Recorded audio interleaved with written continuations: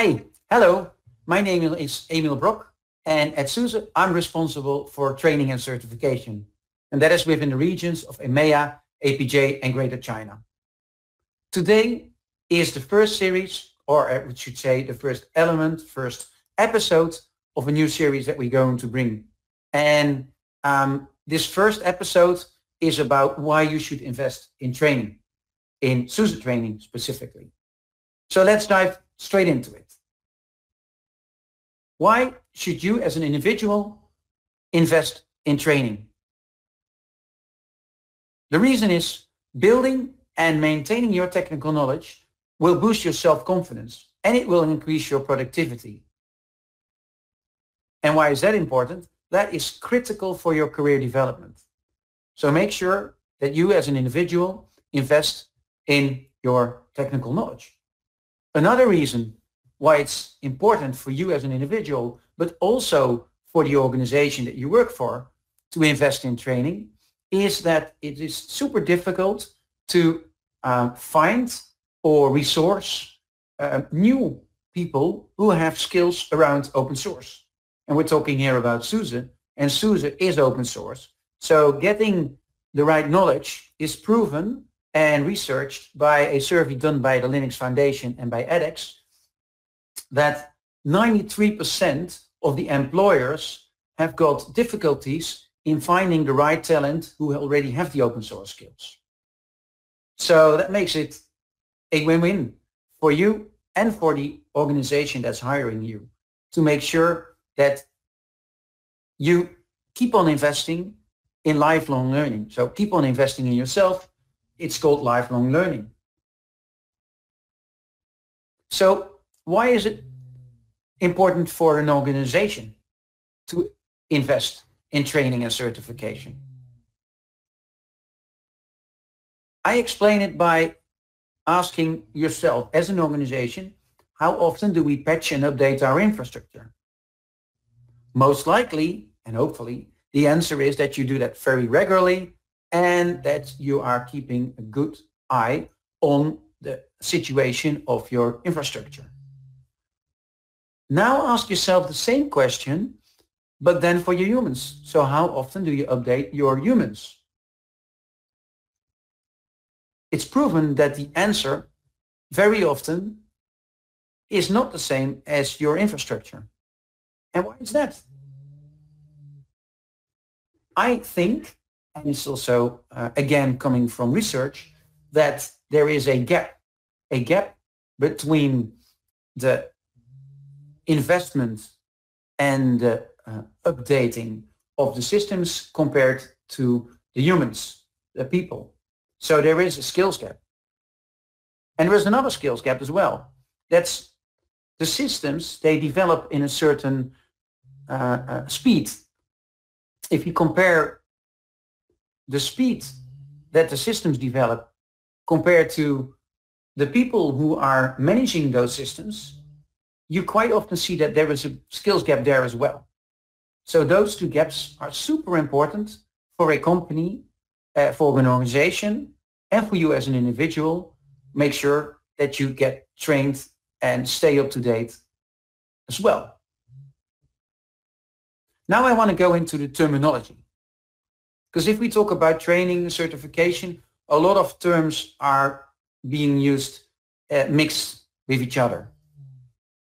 In this series, if we talk about training, we use, I use here a definition from Wikipedia. Training is teaching or developing in oneself or others any skills, knowledge, or fitness that relate to specific useful competencies. So that's what we call training. When we talk about a course, again, the source is Wikipedia. It is defined as a unit of teaching that is typically lasts one academic term. And this unit or element is led by one or more instructors, very often teachers or professors, in SUSE's case, SUSE certified instructors, and it has a fixed roster of students. So that's what we call a course. Now we're going to look at SUSE VILT. VILT is abbreviation of Virtual Instructor-Led Training. What does that mean in SUSE's case? It's a SUSE course that is led by a SUSE certified instructor. The last term here is SUSE e-learning. SUSE e-learning is a brand new product, and it's a subscription-based digital technical training that is there for all the skills that you need around SUSE technologies. And one subscription to this SUSE e-learning will give you access to the complete portfolio. So what is that portfolio? We talk about 4 different technologies that are covered within the SUSE training portfolio. We have courses around SUSE Enterprise Linux, SUSE SAP/for SAP, SUSE Ranger, because we all know that SUSE and Ranger are now one great company, and SUSE Infrastructure Management, mostly known as SUSE Manager. Around all these courses, or all these products, we have different courses in different levels, from starting level till advanced level, and we have certifications alongside as well. In the other vlogs in this series, we will go into more deeper into the different courses that we have, specifically the Kubernetes, Ranger, and RKE deployment courses. We will put some extra attention to.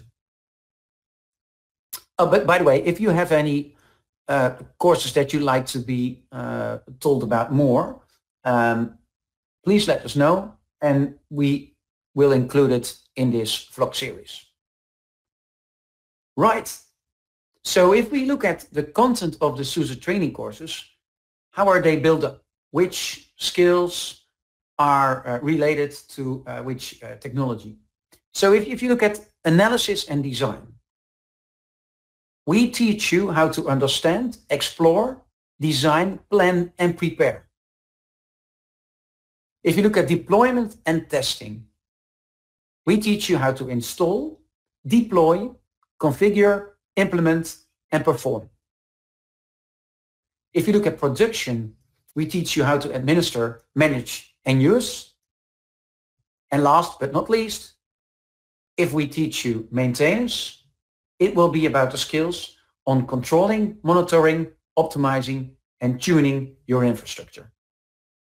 So that's the content of a SUSE training course. If you want to know more about the SUSE training courses, we have a website, training.suse.com. You can find lots of information around the courses there. There is the number of course days, the learning objectives, the agenda, target audience, prerequisites, and of course, a schedule.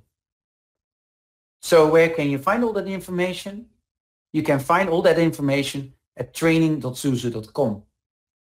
If you have any questions or suggestions for another episode of this vlog series, feel free to reach out to us. You can reach us easiest on training@suse.com, the email address, or look me up at LinkedIn. This is the first episode of the new series for SUSE training. Look forward to see you next time. Thank you very much for your time and have a great day. Thank you very much. Bye-bye.